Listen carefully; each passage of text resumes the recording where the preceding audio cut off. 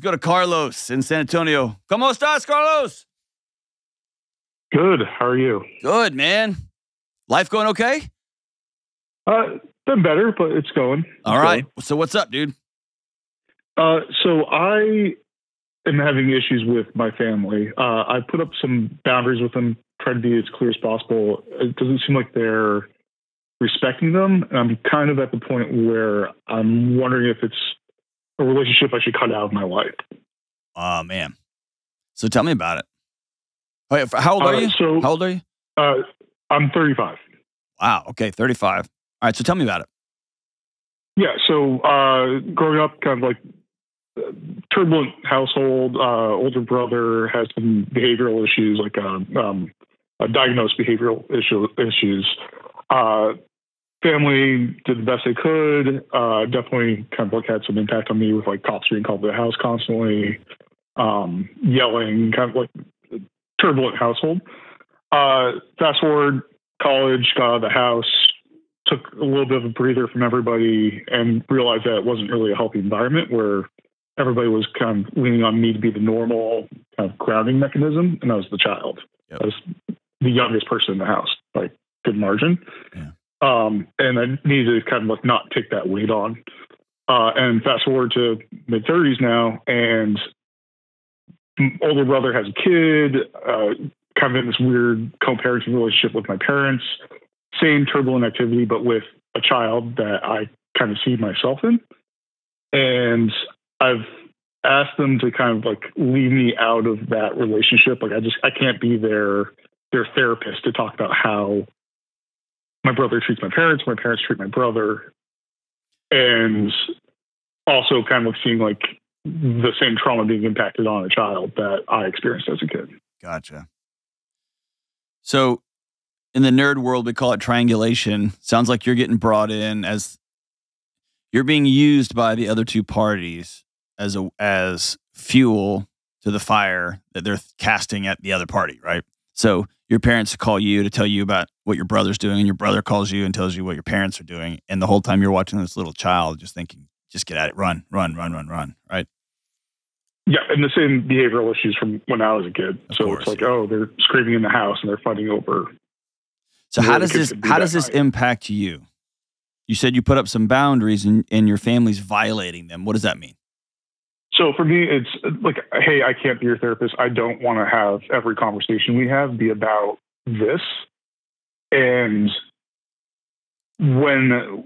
every time that we get together, it's, oh, why can't you be more involved with us as a family? It's because it's toxic, and I don't really want to go back to where I was when I was 12. Right. Are you married? Do you have kids? No. Okay. No. So I guess the question I'd want to ask you, man, if we were sitting there in San Antonio sharing a meal, I would just want to know at 35, why are you still letting your parents have any influence in your life whatsoever at all? It's more either I have a relationship with them or don't. And Accept that. You've been propping up them emotionally for your whole life. And so they don't want a relationship with you. They want to extract and use you. And so it's not you that's giving up this relationship. It's you that keeps going into this predatory, they're trying to take your soul like a Harry Potter dementor. So it's not a matter of keeping up the relationship. They have ended that part. What you have to decide is, do I want to keep showing up in some sort of facade, in some sort of mirage where we're all in the same room together, even though I'm not even here, because my 12-year-old self recognizes this toxicity and we're just disassociated. We checked out. And then I got to roll my eyes when dad starts complaining about brother. And then I got to stare at the floor when brother starts complaining about mom. You see what I'm saying?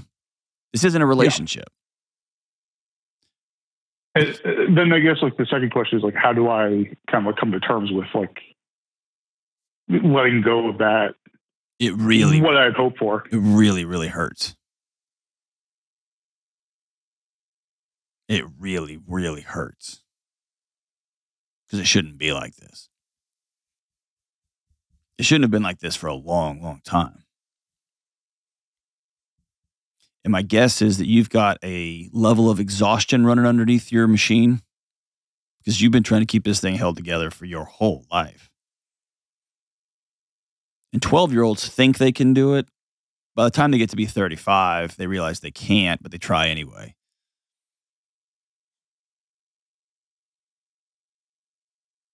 Have you sat down in this, that this thing's over? Yeah, I think I've been kind of like mourning it in a way for the past like year or so. Yeah. Here's the two big things you got to do. The first thing is you have to take care of that little boy that's still working. And you've heard me say this on the show a million times, and I'll say it a million more.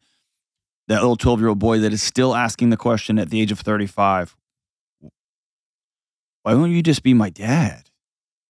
Why won't you just be my mom? Like, why do I have to jump through so many hoops and do so much work for y'all to love me? And the kid's exhausted, and that's not his job. And so you're going to have to, at some point, whether it's you get with a therapist and go down a rabbit hole with body work and all that kind of stuff, or you sit down and for the next, 90 days, once a week, you write that kid a letter. Just say, "Dear 12-year-old Carlos, remember that time, fill in the blank, and then brother came home high and dad hit you? That wasn't your fault.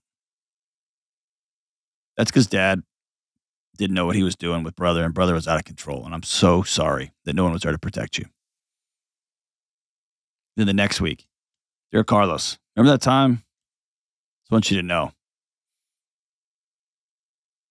When you become 35, things are going to be different."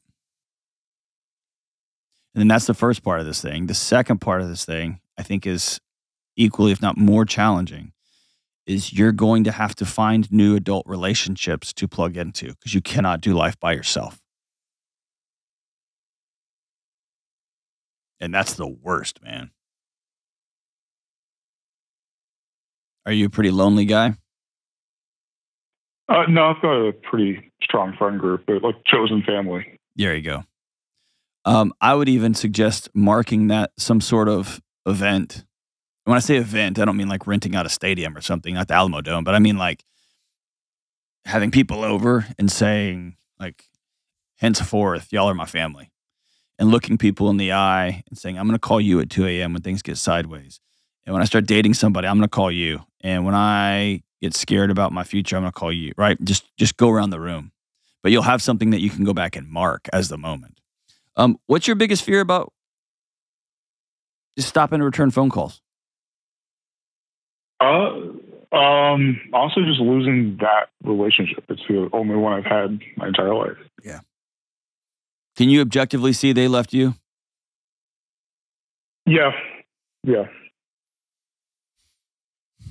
And just how unhealthy it's been. Yeah. For whatever it's worth, Carlos, you're worth